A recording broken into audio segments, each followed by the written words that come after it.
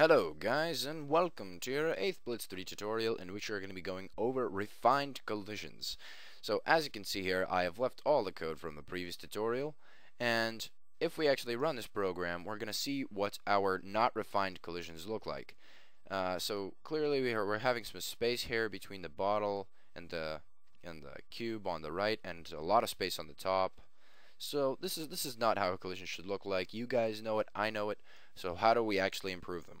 Well, we do that in this segment of code here by simply correcting these last two arguments of the collisions command. So it might sound simple, but it's actually not. Well, let's go over this last argument here first.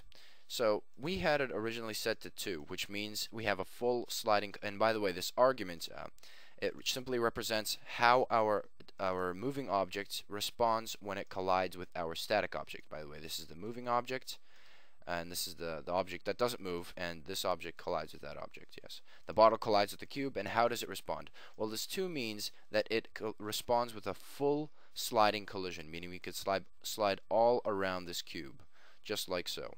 So sliding works very nicely and easily. But besides that too, this also has 2 different values. It has a 1, which means we want the bottle to stop when we collide with the cube. And let's just go ahead and demonstrate that quickly.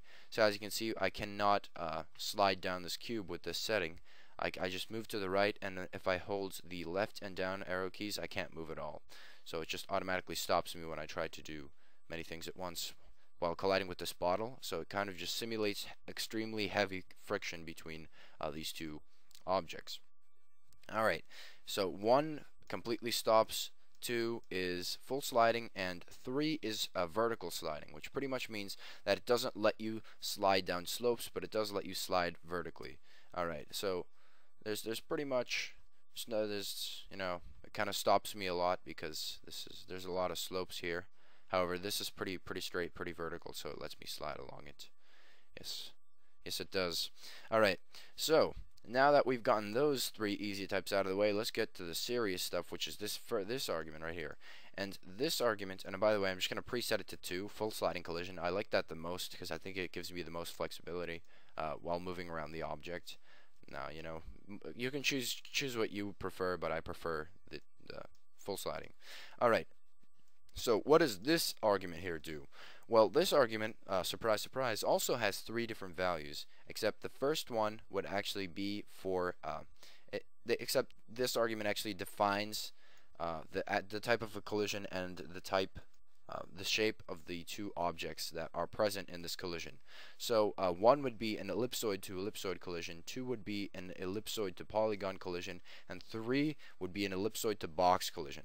Now, in case you guys don't know what an ellipsoid is, I've actually saved up a very nice image right here that to show you guys what an ellipsoid is. And as you can see, it's pretty much just a ellipse that expands into 3D space. And this can be stretched and scaled to fit over pretty much any object, which is why it's so widely used in 3D programming and specifically game programming. So let's go ahead and let's go over each one of these types comprehensively. So originally we had it set to 2, right? Well, 2 is an ellipsoid to polygon collision.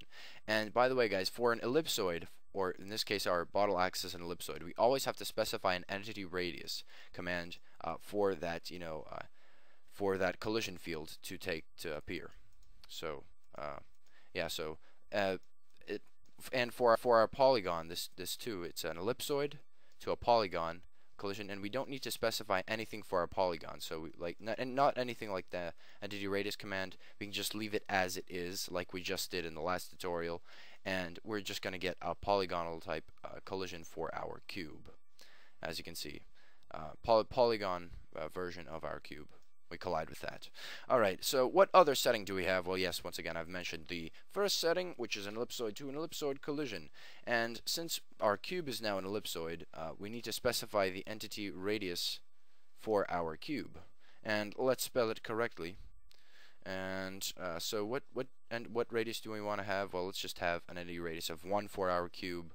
And let's see how these collisions work out for our cube. Yes, clearly, as you can see, it's a lot more round right now. So the cube's hitbox is a lot more round. And by the way, that's what it's called. It's either collision field or hitbox. That's what we actually collide with when we move in. Alright, so now that we've covered the first one and the second one, what is the third one? Well, the third one is probably the most important for our current case because it deals with an ellipsoid to a box collision.